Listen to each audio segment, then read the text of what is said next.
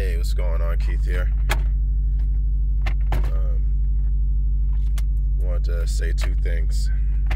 Well, first, I'll share my one of my ghost stories.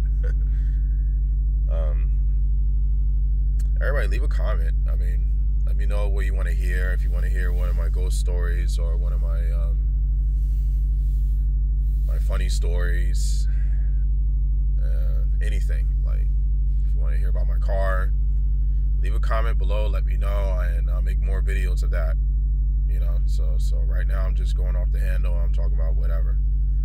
But anyway, there's one incident that happened to me. I was in my early 20s. My wife, my girlfriend at the time, we went to a movie theater, and it was in an old building.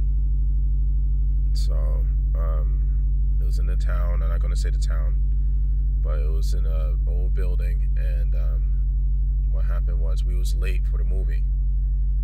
It was a lovey-dovey movie. I wasn't really feeling it, but you know, I was digging my wife at the time, so I was like, screw it, let me just go, and maybe I'll get lucky later.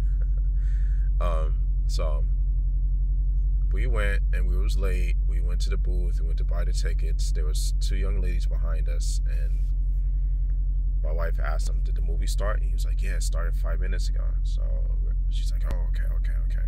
So she bought the tickets, and we went running inside, and we went running up these staircases. But the staircases were very narrow and very like inclined. So we scaled it anyway. It was no problem. We were running up the stairs, and the young ladies were right behind me, running up the stairs. So we entered the movie theater, and of course it's pitch black. You can't see anything but the screen. So I was following the silhouette of my wife going down the aisle. The girls were behind me for a little bit, and then they eventually sat down. My wife veers to the right, because at the time we used to go down the aisle to the right and then all the way to the wall. We used to just sit there. So I saw my wife duck into an aisle, and I couldn't see anything. I was just following her silhouette. So I did that, and when I went to go turn, I pivot and I kind of slip. And when I slipped, something grabbed my hand, and I stood right up, and I looked at the other aisle right behind the aisle I was going into.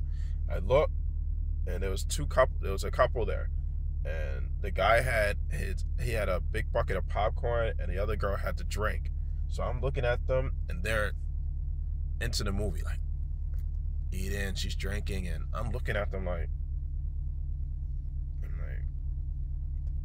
did you just touch my hand? So I'm like, I shrugged it off. I'm like, whatever. I went, sat down, watched the movie, and on our way back home, I'm driving, and it hit me. I'm like, I was like, listen, did you touch my hand when we went to go sit down? And she was like, no. She was like, I went to go sit down right away. And I was like, the weirdest thing just happened to me. I was like, I was going into the aisle.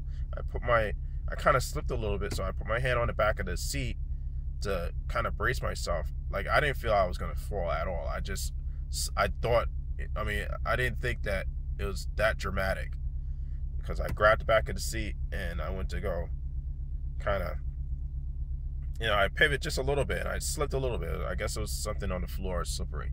But once I did that, something like pounced on my hand, like, pop, like, gotcha. And I stood up, and I looked, and I think it was a ghost. I think the ghost followed all of us upstairs, and considering the fact that I was the last person to sit down, it chased me last. Maybe the other girls got touched. I don't know.